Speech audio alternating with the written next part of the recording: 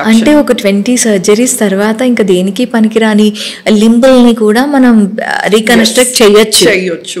Infected non union అయ్యి ఒక 10 సార్లు ప్లేట్ వేసి తీసిన కేసెస్ కూడా ఉన్నాయి.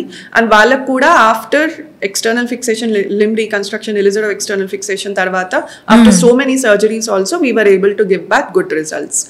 Amputation అనేది మనం చెప్తాం పేషెంట్కి మన దగ్గరకు వచ్చినప్పుడు, మీరు ఆల్రెడీ ఇంత బ్యాడ్ సిచ్యువేషన్లో వచ్చారు, లిమ్ సాల్వేజ్ కాపాడడానికి ట్రై చేస్తున్నాము, ఒకవేళ 1% అవ్వలేదు అనుకుంటే కాలు తీసేసి ప్లాస్టిక్ కాలు పెట్టుకునే రిస్క్ ఉంటుంది అని చెప్తాము. And they are very very very very rare.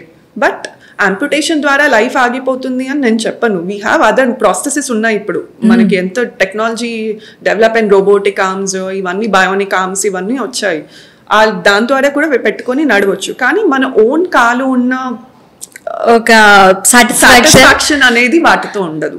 Okay, సాధారణంగా ఎదుగుతున్న పిల్లల్లో కానీ ముఖ్యంగా 30-40 పైపడిన మహిళల్లో ఎక్కువగా విటమిన్ డి లోపం చూస్తూ ఉంటాము.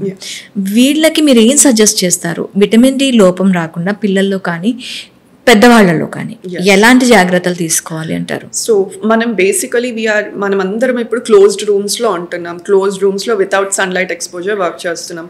సన్ రాకముందే వర్క్కి వెళ్తున్నాము, సన్ వెళ్ళిపోయాక కూడా ఇంటికి still hour work is going on.